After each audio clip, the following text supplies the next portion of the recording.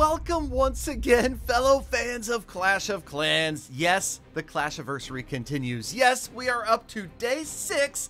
You could collect up to 18 stars in the challenges, and today a bit of a surprise. Now, don't worry, I'm going to keep up with all of the challenges and give you the strategies to get the 3 stars, even in the builder base. So, if you get a chance, please do subscribe to the channel, turn on notifications and all that good stuff. You guys know I love you, and I do need to address some negativity in just a moment. Okay, I'll get to that as we get through this challenge. I also want to remind you about the creator code. It's great for everybody. All creators really appreciate it. Galadon appreciates it too. That's my favorite code, but again, just make sure you use one code, somebody's code, because it's free money that Supercell is giving away. Okay, now, you might think the negativity I'm going to talk about is the builder base. No, it's actually not. I don't mind the builder base. Obviously, I'm not a big fan, but they did happen to choose my favorite attacking strategy, drop ships and minions for the builder base challenge. And hopefully this is the only one, right? But anyway, you're going to get through this easily. If you want to fast forward, notice the chapter titles. I will give you the best, easiest, fastest way to win this right close to the end of the video. And so you could go ahead, if you wish, skip ahead, don't listen to me droll on about whatever, and just get to the challenge. Right now, some people may be straight business minded and that's all they want to do. And that's what takes me to today's topic of conversation. I've seen a lot of comments, okay, not a lot, a few comments recently of people complaining about the length of my videos. And I'll have to tell you, it's kind of funny. Going back all the way to 2013, it has been a point of contention, and I thought it was kind of interesting because I'll be really honest with you guys. Back in the early days, people on YouTube in 2013 called you a sellout if you had ads or sponsors. They literally would get upset. Some people would say, that's it, I'm unsubscribing.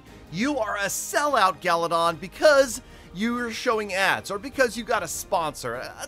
Okay, now obviously times have changed and most people realize that a lot of people over here on YouTube do this as a means of income. Some people, including myself, even do it as their primary job. That's right, for the past 9 years, this has been my career. And I know that seems kind of strange. Being a guy that comes from the business world, I was a marketing director, I worked in banking, and here I am making YouTube videos about a game. It may sound silly, but thanks to you guys, the viewers, I have managed to pay for both of my daughter's college educations, and not to mention, you know, keep the lights on around here. Now, sometimes it's easier than others, and I don't live in a $10 million super YouTuber mansion like Pokimane or something like that. So, you know, honestly, advertisements and sponsorships make a difference. And I think most of you understand that, but recently I've seen this slight uptick in the annoyed comments that hate the fact that my videos are 8 minutes long, right? And I'll be honest with you, 8 minutes is the point that YouTube allows you to put mid-roll ads. Those annoying little pop-ups that show up in the middle of ads are at 8 minutes. Any shorter than 8 minutes and you can't do it. Longer than 8 minutes and then one goes in there. And believe it or not, those little pop-up ads that show up in the middle of videos, they can as much as double YouTube revenue for video creators. So it makes sense to try to have a video that's at least 8 minutes long. So yes, am I guilty of sometimes my videos are only 8 minutes long? Yes, it's true. But I try to extend them out, and I obviously have a gift of being able to talk pretty much forever about pretty much anything. So, you know, here's the weird thing. Now, with chapter titles, you can skip ahead. You can go to the content that you really want to see. And for the rest of you, and there's quite a few people that say, Galadon, I would listen to you talk about the instruction manual to a 72 Studebaker. Does that even exist? But anyway, you get the point, right?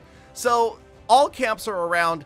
This video is going to be 8 minutes long, and obviously we could have done it in 3. But let's go ahead. Okay, here we go. This is the exact instruction to how to destroy this base. The battle machine goes right here. Use his ability after he gets through the wall. He can just sit there and pound away. Once he gets through the wall, then go ahead and hit his ability. And it's also critical that every time his ability is available, that you hit it immediately. Do not wait for the game to do it for you. The game will only do it when he's about to go down. So you got to do it as soon as it's available. Okay, then you're going to drop the drop ships 1, 2, 3, 4, all kind of in a row, and immediately behind them, the minions. I would suggest using 2 or 3 fingers to drag back and forth behind the balloons, all of the minions, until they're all deployed. Then the baby dragons. Now, of course, in the earlier attacks you saw, I wasn't dropping the right-hand baby dragon on the troll Tesla. You definitely should do that. It does make it a little bit easier. So drop the right-hand baby dragon way over there in the right corner on that Tesla. The other 2 baby dragons I've been dropping against these 2 camps on the left-hand side. And the top left baby dragon, if it grabs that hidden Tesla that's to the right of the camp, that can make the difference between a win and a loss. And I'll be honest with you guys, Clash of Clans hates it, but there is always going to be some variance and some luck in these attacks. So it doesn't necessarily mean this is going to work every single time. It's actually an enemy of esports. Those of you that are familiar with the whole esports thing, gaming companies hate luck because it creates variance and it reduces skill and how important skill is, because ideally in any esports competition, skill will determine the winner. That's not always the case in most games, and it's true also in Clash of Clans. There's a certain point, and you'll see it right about here, where there's not a lot left for us to do, right? I mean, we can only hit that battle machine ability right about now and make sure that we keep doing that. Other than that, we just kind of have to hope that variance, luck plays in a little bit, because the troops are, of course, not going to do the exact same thing every single time. It's impossible unless you're using a computer that you do, because you're going to have slight variance as to when and where you drop those troops and spells in the home village and things like that. So, yes, I did manage to win this challenge. What is this, 3 or 4 times in a row now? I did that because, in part, also, remember, I do read every single comment. I saw some complaints from some earlier videos about, I think it was the day 2 attack, that people thought that it took too many tries to get it done. And I'll admit, that one was a little bit high in variance as well. But also, in my defense, I went on Facebook Gaming, I live streamed 1 attempt, and I succeeded. So if you want to come by, stop by the live streams. I will be doing all of these attacks each and every day. Thank you, Galafam. I hope you appreciate the honesty. You know I appreciate you guys every single moment of every single day. So get out there, make the best of the rest of your day, week, month, and year. Be kind to the people, animals, on the planet. I'll see you back here again tomorrow for more full attacks.